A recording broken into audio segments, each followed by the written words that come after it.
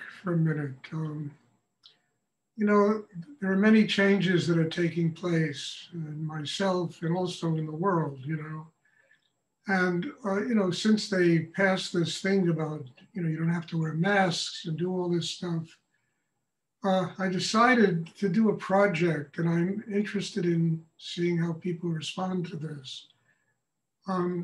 There are certain days of the week that I can allow people to come here and participate in-person meditations, you know, like certainly Monday, Wednesday, Friday, and Saturday.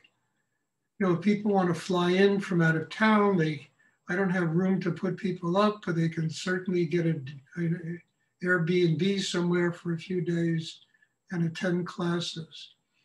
I'm doing this because I'm seriously thinking of moving and finding a place where I can set up a center.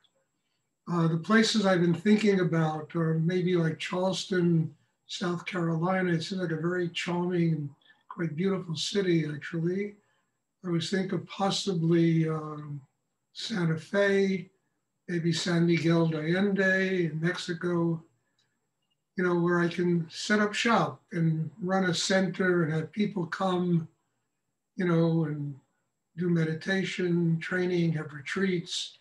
If anybody knows of a place that might be interesting, let me know. But don't just give me a place because you happen to live there and be convenient for you, you know, because that's not going to work, you know. I mean, it has to be something interesting and something that, you know, really would be a good place to set up a meditation center.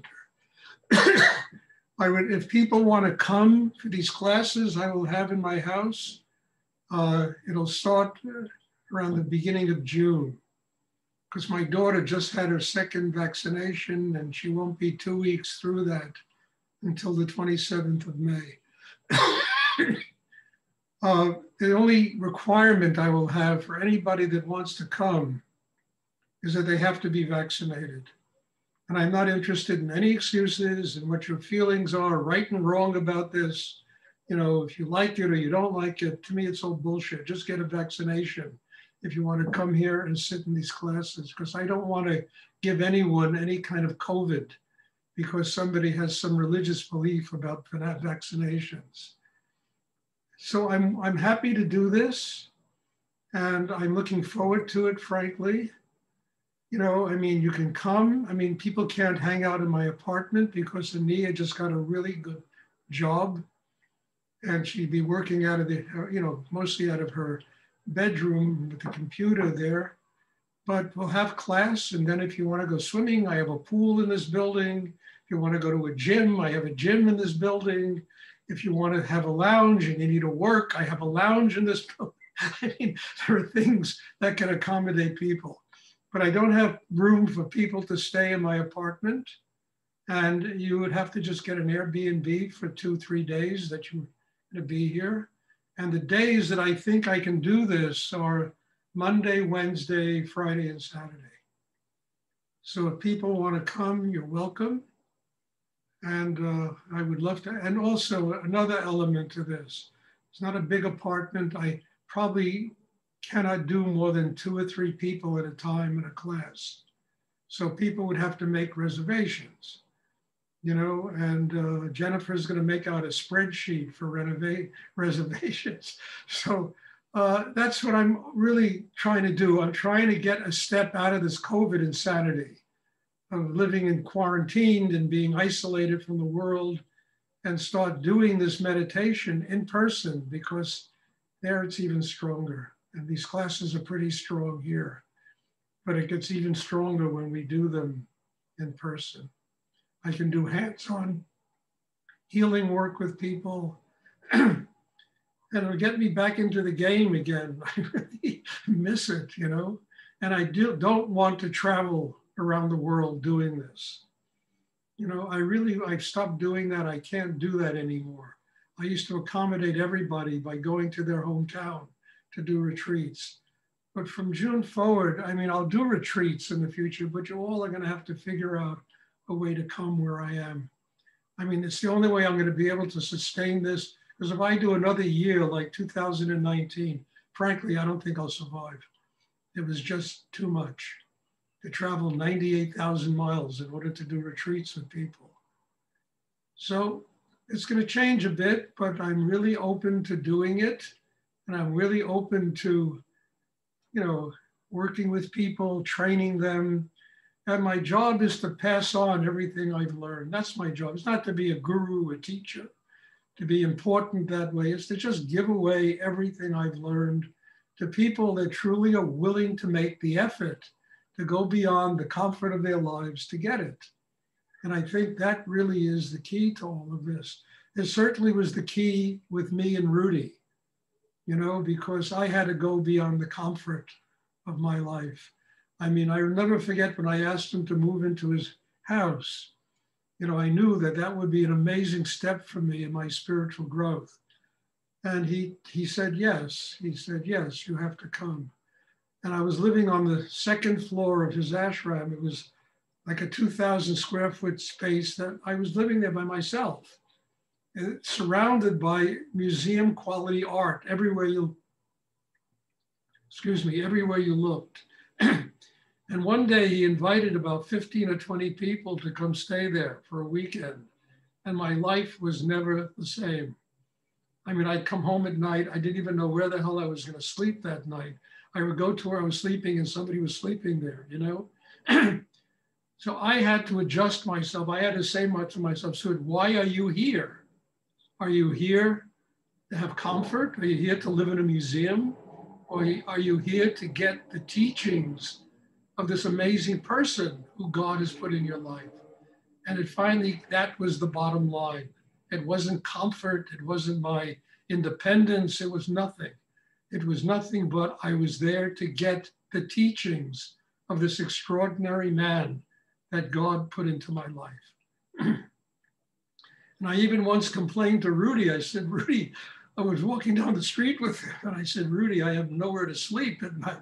And he looked at me with a little smile on his face and he pointed to a weed growing in the crack of a New York City sidewalk. And he said, that weed has more courage than you. I'll never forget that. It was one of the great, I never complained again about anything. It was an amazing education. So I'm going to open this thing. It'll begin around the beginning of June. If you'd like to come, people will have to kind of reserve space because I don't want to have more than 2 or 3 people at a time coming here. I don't want even to give the apartment building the feeling that I'm running some kind of a center here.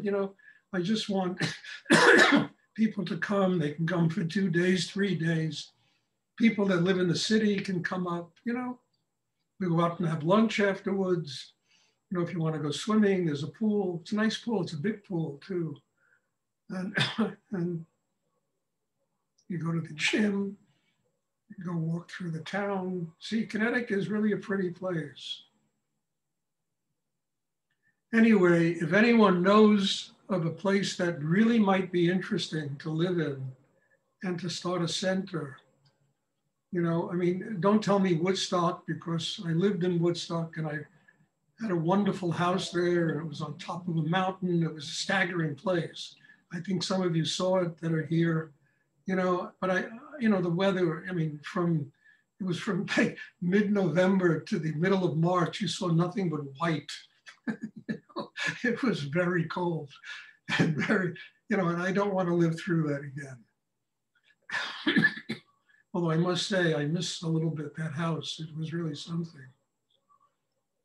Okay, we'll have a meditation class. And if anyone has questions after the class, I'll be happy to try and answer. I've unmuted everybody. Does anyone have a question they would like to ask?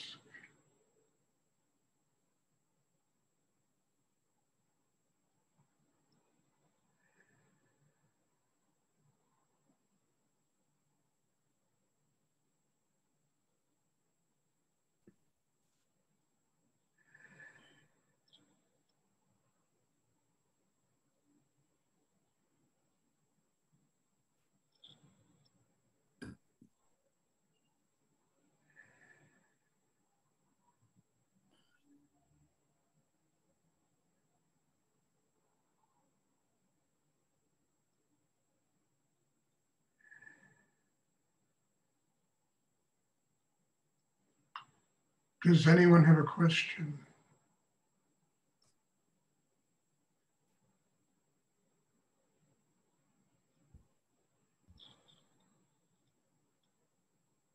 I have a question, Stuart, Chris. Stuart, I've always associated the unconscious with the Hara. Is that an accurate thing to do? No.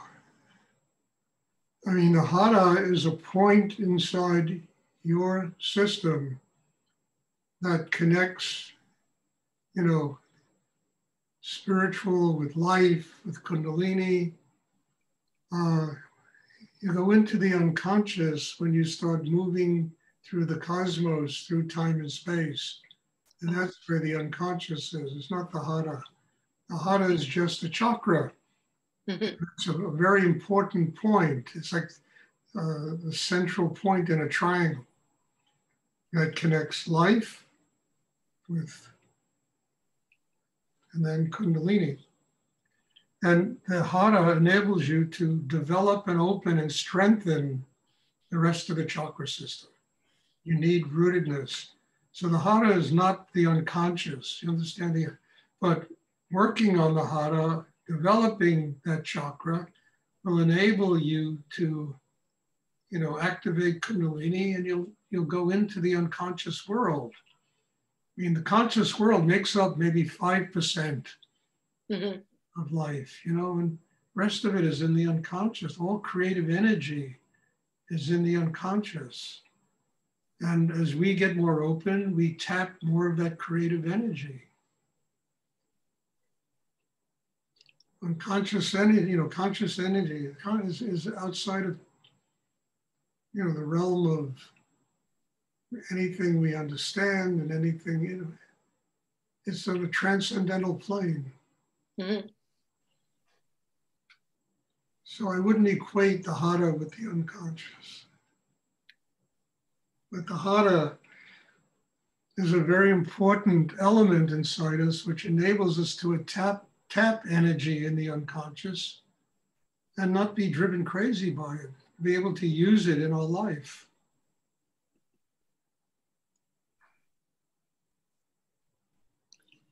Thank you. You're welcome. Does anyone else have a question they would like to ask?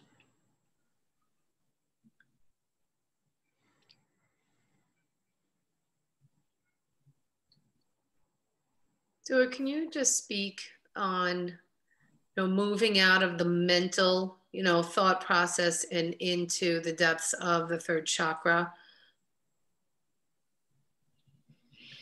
Honestly, Wendy, all that takes is training. You have to truly develop,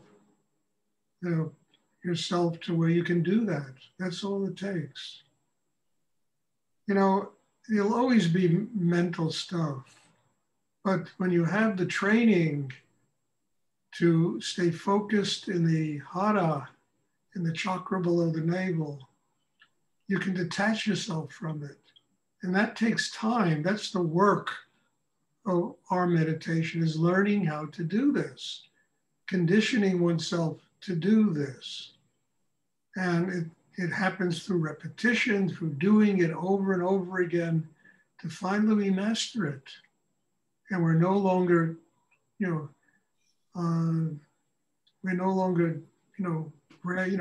our thoughts don't suck us dry. They don't eat us alive. We can detach ourselves from them. But the only answer to that question is it takes time and it takes a lot of work. Because what you're doing basically is transforming everything you've learned from the time you were born.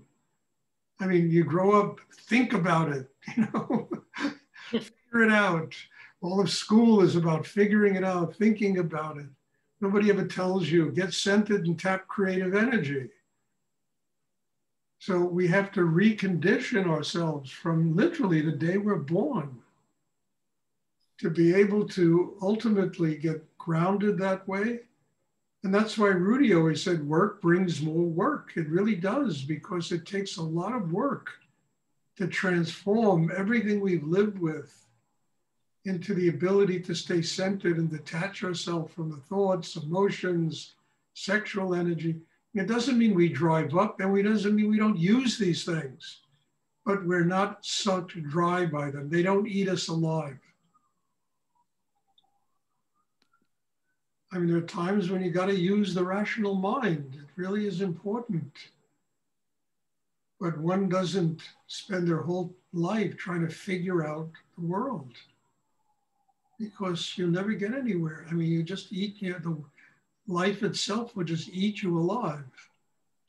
Because it's too much, it's too vast, it's infinite, it's beyond all human comprehension. But the work is getting focused, getting centered, being able to use the rational mind without it eating us alive, without us spending the whole day battling tension, battling polarity, battling conflict. And that's the work, bringing all that energy down below the navel. And as Rudy always says, what's killing us can give us life, but it needs our help.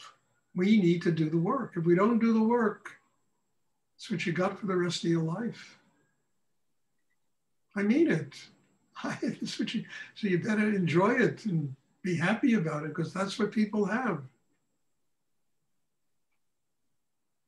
If they don't do the work, if you do the inner work, you have the mind and you use it in many ways, but it doesn't have you. You have sexual energy that is used in life, but it doesn't have you.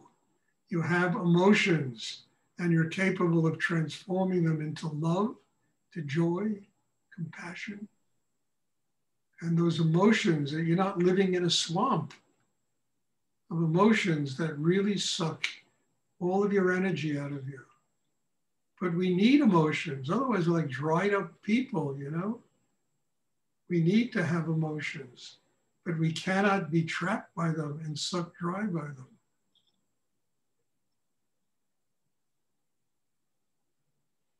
And we have to be able to transform all of that emotional angst, all those soap operas, into joy, into love, into happiness.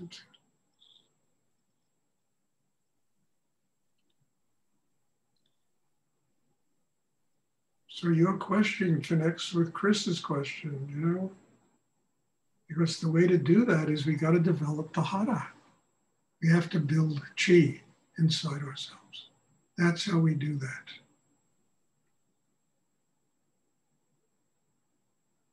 And then that heart opens, the throat opens,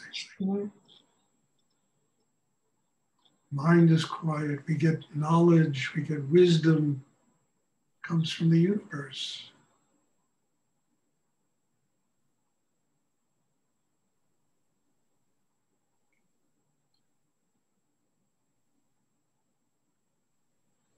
I mean, what I teach, honestly, is a very simple thing. It's not a complicated study of the cosmos and gods and demigods and all this stuff, religion and dogma. It's a very simple thing, what I teach. Is basically, it's like a triangle. Being grounded in the chakra below the navel, living in the world, and being connected with spirit. A triangle. I mean, it's like in the, Christian religion, it's the Father, Son, and the Holy. It's a triangle, a sacred triangle.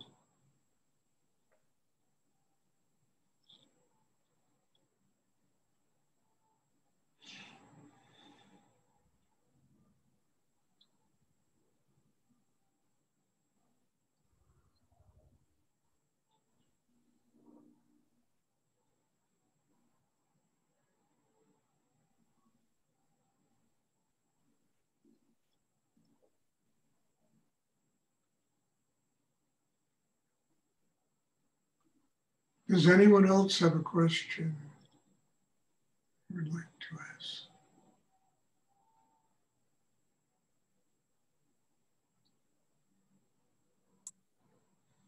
Hey, Stuart, Chigor. Yes. During the meditation, it felt like there were many aspects or beings, whatever, that were giving gifts that I received on all different levels. And so I wonder, I can feel it intensely during meditation and then during the day. Shakur, what is the question? How do is it necessary to be conscious of these gifts during the day, of what they are? Why not? Why must you lose consciousness of your spiritual practice during the day? I mean, a spiritual life doesn't stop when this meditation class ends. It goes on all day. Doesn't mean you do the double breathing exercise all day, but you bring the energy of these classes, the development of the chakra system, all the experiences you have in these, you bring them into your day and you allow them to get you strong enough so that each moment of your day becomes sacred. So you don't just leave it here when the class is finished. You take it into the day. If I didn't take this class into the day, I couldn't do the class the next day, Because by the end of the day, my whole energy would be eaten alive, So you got to take the development of your inner life through the day, because the spiritual life doesn't stop when this class is finished. It continues all day. And if it doesn't continue for it, it's just telling you got to work deeper in class.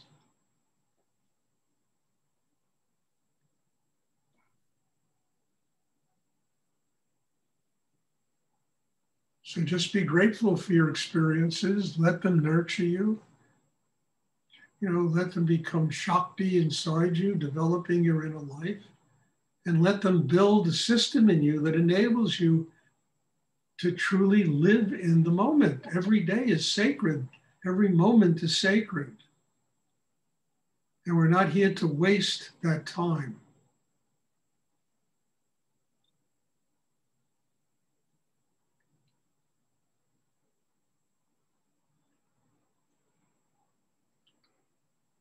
And then you think, I'll go to class tonight and have a spiritual life.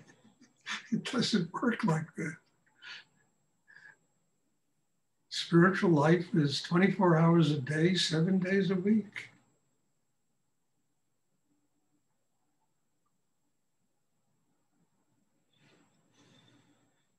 Does anyone else have a question they would like to ask?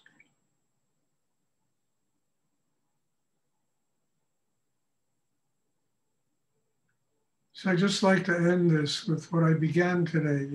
As of the beginning of June, on June 7th, I can't do it, which is a Monday. But as of the beginning of June, if people want to come here, they're welcome. But please, let me know so that I don't have more than 3 people at a time here. Because if it gets too crowded, I can't do it, And I'd be very grateful and happy to teach meditation classes. And that will lead me to the next step, which would be to find a space that'll be big enough to truly have, classes like I used to have them years ago. You're all welcome, and God bless you all for being here. Thank you. And I hope you have a wonderful evening. Thank you. And there'll be class tomorrow evening, same time. And I'm looking forward to seeing everybody. And bless you. Thank you. Thank you, Stuart.